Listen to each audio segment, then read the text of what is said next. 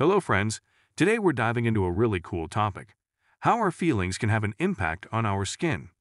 Ever wondered if being stressed or happy can actually show up on your skin? Well, let's unravel this mystery together. Okay, so our skin is more than just a cover. It's like a buddy that reacts to how we're doing inside. So if you're stressed out or not getting good sleep, it can play tricks on your skin, like giving you those pesky pimples. Now, stress is kind of like the villain in this story. When we're stressed, our bodies make something called cortisol. Think of it like the stress superhero hormone. Too much of this cortisol can make our skin get all oily, and that's when the pimples come out to play. So if you've noticed more pimples during stressful times, you're not alone. It's a thing. But wait, there's more to the story. Our feelings also mess with our immune system, which is like our body's defense team.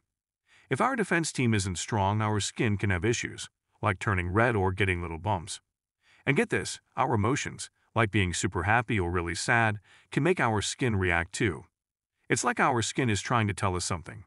Understanding these emotional signals can help us take better care of our skin. Now, what can we do about it? Taking care of ourselves is the secret sauce. Doing things like finding time to chill, maybe doing a bit of exercise, and making sure we get enough sleep.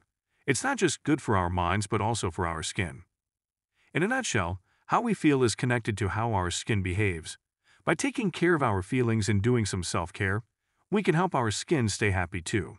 If you found this journey into skin and feelings interesting, don't forget to hit that subscribe button, give a thumbs up, and share your thoughts down below.